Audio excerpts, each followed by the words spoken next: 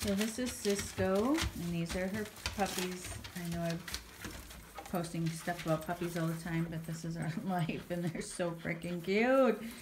But they will be 2 weeks old tomorrow. Some people don't realize that puppies are born with their ears and eyes closed. So in the next few days, they will be opening. So right now they can't hear, like when I drop the food dish and things, they don't hear me. And they can't see. Okay, that one looks like it's gonna drink out of the water dish, and they look like they're walking, but they don't really walk until about 3 weeks old, but they are very, very strong and already moving around. So this is the Whelping Box. It's about 4 feet. How high is this? 3.5 feet high. So my brother Scott is amazing at building things, and he made 2 of these Whelping Boxes for us last year, and he even put some awesome little paw print details on it, but they come apart really nice with these pins in the corners. So easy to assemble and disassemble, easy to clean, but we had to have them make it higher than what our old Whelping Boxes were, because we actually had some really smart puppies that could shimmy up the corners and climb out of the Whelping Box. And we have to have a heat lamp on because puppies need to stay warm.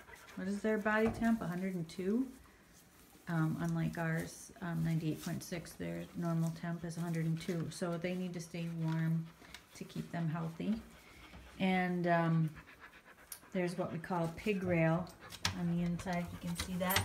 It's to help from the mother rolling onto the puppies and crushing them. We've never lost a puppy being suffocated by the mama.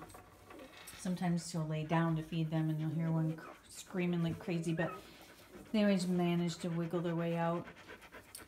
But so she's starting to want more breaks from them.